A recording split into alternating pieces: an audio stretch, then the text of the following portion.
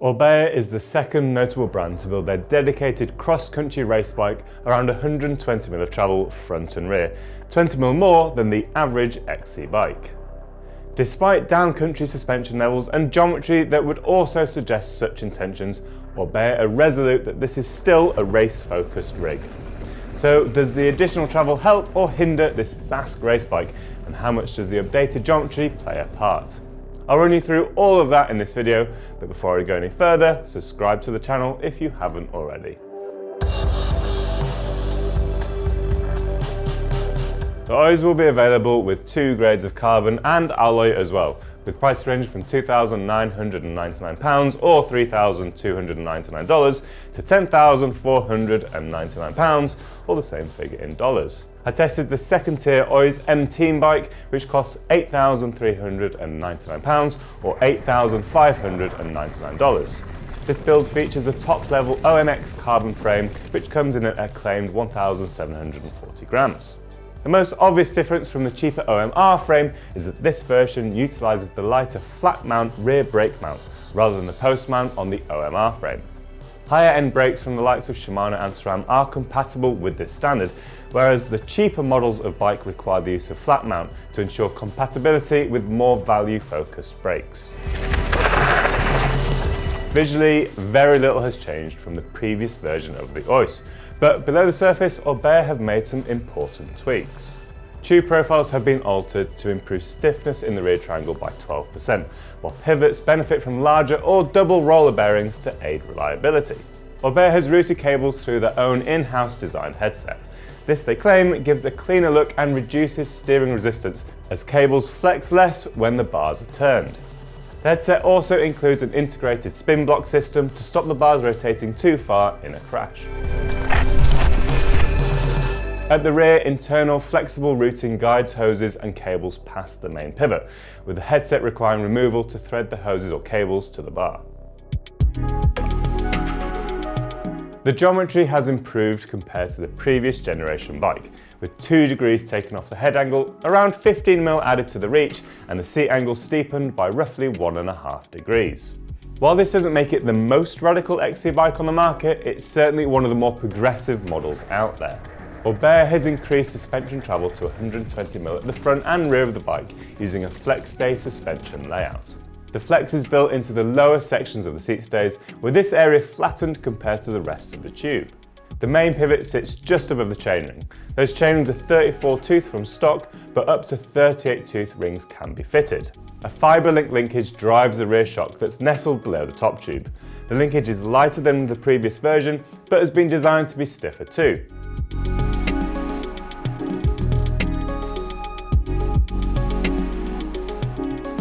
Both fork and shock are controlled by Orbea's squid lock lever. This gives an on-bar control of the Fox shock's 3 damping positions and 2 damping positions of the fork. In the middle position, the fork is left open. In terms of kinematics, Orbea has changed very little compared to the previous generation bike, claiming they felt the suspension performance was as they wished. Obviously, there's some alteration due to the increase in travel, but it's little to write home about. This second tier Oiz tips the scales at 10.4 kilos in a size medium. There we go.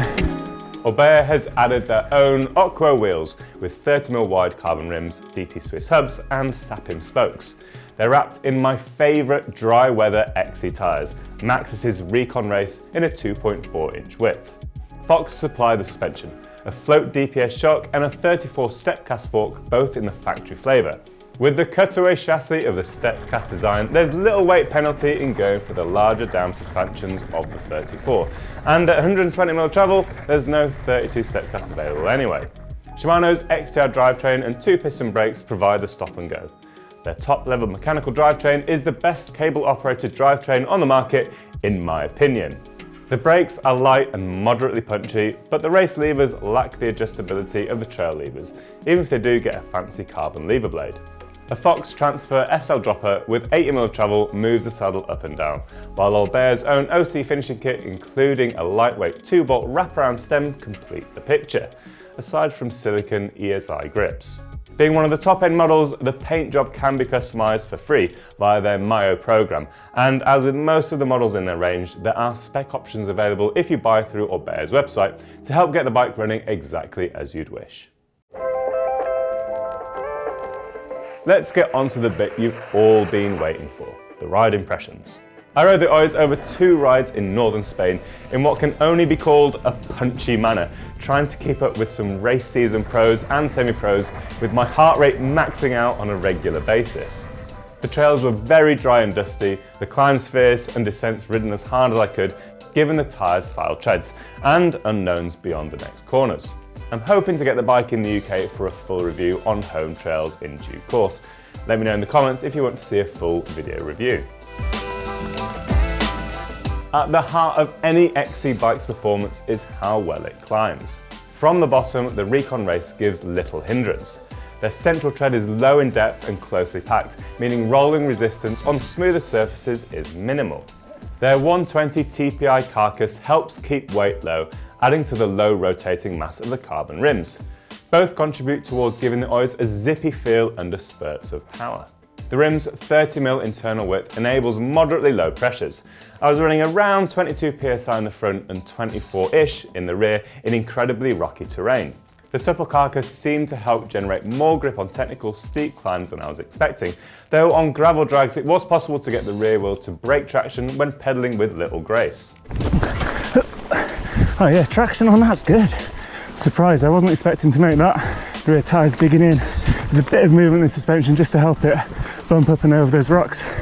It's going pretty well.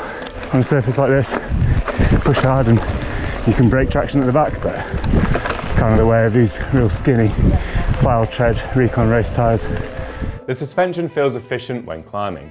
In open mode, there's little pedal bob until you stand up and mash the pedals. Pedaling smoothly results in efficient height gain. I used open mode on technical climbs, allowing the rear wheel to move freely over rocks and steps, bolstering the Recon's surprising traction levels. I switched to medium mode for the bulk of off-road climbs. There's still some shock movement to help with traction, but there's an obvious platform that you can feel as the shock compresses. When it moved through this platform, I felt a little bit of a clunk.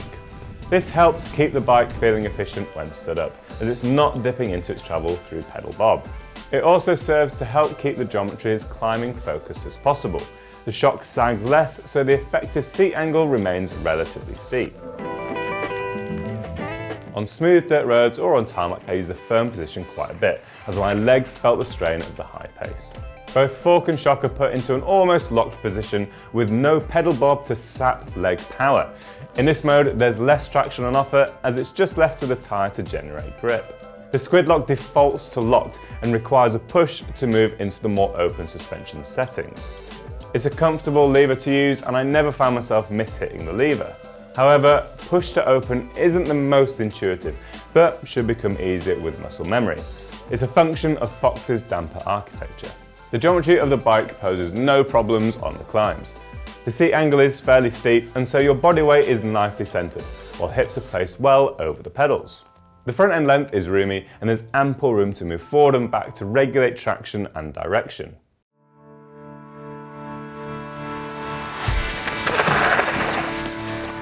The key development on this generation Oiz is the addition of 20mm of travel. Overall, it's difficult to see downsides at this point. The weight of the bike is still competitive, the packaging of the travel doesn't hamper the geometry, and more travel just means more wiggle room when things get technical. Orbea seemed keen to add that it's the lightweight nature of the Fox 34 Stepcast fork that allows this. It's a fork that I also saw recently on the Giant Anthem, which has 110mm of travel at the front with 100mm at the back. More on how it compares to the Giant in a moment. On descents, the extra travel is most noticeable when you really rattle it through technical sections. There's not so much travel that the bike feels vague or squishy, but hit an unexpected drop or square edge, and the extra travel gives you a little bit more safety. The Oiz's pedalling performance uphill contributes to how this bike feels on the descents though. Though the rear end is plentiful in travel, it isn't the smoothest ever, with the rear wheel often skipping about, especially under braking, and there is some pedal feedback. This is the obvious compromise with having a more stable pedalling platform though. On the other hand, it was rare that the bike became a handful to control, nor did it lead to discomfort on the long 60k marathon ride we did one day. In comparison to the giant Anthem, the Oiz is better at pedalling, whether uphill or along the flat, but not as smooth as the Anthem on descents when both bikes are left with their suspension open. In this sense, the Oiz has a pretty classic feeling XC back end. Geometry-wise, Orbea has done the right thing. A traditionally shaped XC bike with more travel would still feel sketchy on technical terrain. By lengthening the front and slackening the head angle, the Oiz is a confident and competent descender. The rear triangle has been kept short at 432mm, so at no point did the Oiz feel reluctant to change direction. But aim it down a fast, rough trail or tip it into a steep corner and there's plenty to like. Okay, so this bike's about 2 degrees off the head angle of the previous one, so it's about 15mm longer in reach. And that, on the descents, makes a palpable difference to how it feels. I've ridden the previous one a bit. This one is more confident, it's more stable, and consequently a bit easier to go a bit faster. At the back, it's clearly like a race devised suspension platform, so it's not the smoothest I've ever ridden, but the payoff of it scrubbing around a little bit over bumps and lumps is that the pedalling performance up a hill is better. While I love the Recon race, it has its compromises. Braking traction isn't the best and cornering on loose surfaces can be exciting. However, the slight shoulder tread that the tyre has makes a massive difference to cornering traction on all but the most marginal terrain. In terms of the rest of the specification, the cockpit felt good, though there's a hint of harshness through the Fox damper. The Fox Transfer SL Post is a slick performer but doesn't have infinite travel. I occasionally found myself weighting it too early on its return stroke, pushing the saddle back down to the bottom. Shimano's XTR drivetrain was faultless, but I would have liked a touch more power from the front brake had it been available. So those are my thoughts on the updated Orbea Oiz, and now I want to hear yours. Did they make the right choice in adding that extra travel? Let me know in the comments. If you're looking for even more XC goodness, why not check out this video?